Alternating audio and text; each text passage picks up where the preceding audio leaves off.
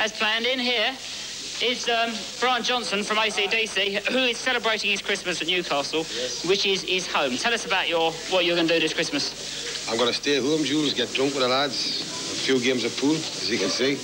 Because we met just a mere 10 minutes ago, and you were saying that you really liked, like, everybody else in the band lives everywhere else in the world. Why don't you tell us where they all live? Well, Malcolm and Phil live in Sydney and Melbourne consecutively. Cliff lives in Hawaii. Angus is in Holland, and I'm in a tune. Newcastle, to the southern viewers. You've never been tempted to sort of move out to somewhere like Los Angeles or Hawaii or Sydney or somewhere like that? Nah, not really. I live here the same reason that you do. I like it. Could give it all up and become a pool player. See, this is a misspent youth hanging around in pubs and clubs and shields and places like that, isn't that right? This is Chris Cowie, by the way. In case you hadn't met him, this is the Tube DJ, the man who spins the whizzing sounds every week. Thank you so much. A serious game of pool happening here. Do you actually play pool quite often in the local pubs? Snooker's me game. I like snooker. I'm not very good at it, but I enjoy it. You know, the pool's good for a game in a pool, man. Just going back to what you're saying about you living in all four corners of the globe, don't you find it a bit hard? I mean, my band lives all over London. It's hard when we rehearse because they moan about travelling. What do you do when you rehearse? Do you meet in an island in the middle of the sea somewhere?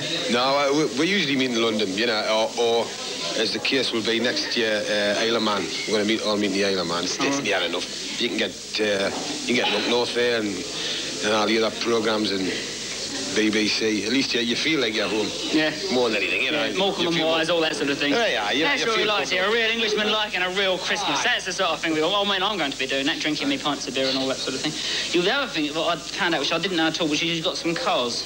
Tell us about a couple of your cars, because I'm interested in them. Yeah, well, I've got an old Wolseley. I know you've got an old Buick. Yeah. That's a belt, I don't know, isn't it? I've got an old Wolseley, 52 Wolseley 450.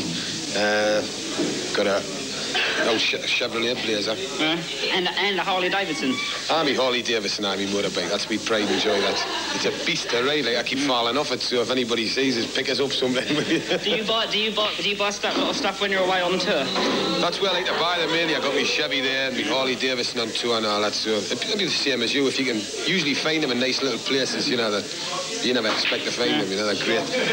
What is the band doing at the moment? Are you planning a big tour for the new year? Yeah, well, we'll start the album, the new album in Feb. Then next year we've got, I think, the biggest tour I've ever even tried to start. What we're going to try and do for the first time in the States is get a totally British package. Now, I've spoken to Davey Coverdale and Ozzy Osbourne and the rest of the band. And we're going to try and get a package there so that the Americans can have a full package of English bands, like they used to do in the 60s, you know. Yeah, good idea. You know, it's a long time ago, but I mean, I think it's a good idea. Because another thing you were saying earlier, in fact, about Ozzy Osbourne and people, and yourself, is that people actually might have the image of being really over the top and wild, but in fact, underneath it all... they're like pussycats. Well, let's put it this way, you've got to have... it's all right to make an image like that, but at the same time, you've got to have the presence of mind to know exactly what you're doing, otherwise you start getting ripped off badly. Yeah. And I bet there's a few bands can tell your tails are getting ripped off, so you've got to know what you're doing, you know, at the same time. You've got to be careful. But, you know, have a good time while you're doing it. Yeah. But, you know... Oh, we're starting to run out of time. We're going to see a video in a minute of you, and I'm not actually sure what video it is. But while you weren't looking, by the way, I'm sorry to tell you. You've been beaten? Look, I wasn't looking. That's what I'm... The entire time. Well, I hope you have a very happy Christmas up here. I'm going to have a happy Christmas up here. No, I'm going to fly back, actually, because that's where I live. But I can see you're all going to be in the pub and doing all those sorts of things. As are we all the time of goodwill to all men. So now let's go and have a look at this video, which isn't on this piece of paper. But it doesn't matter because it's Christmas. Let's just see what it is.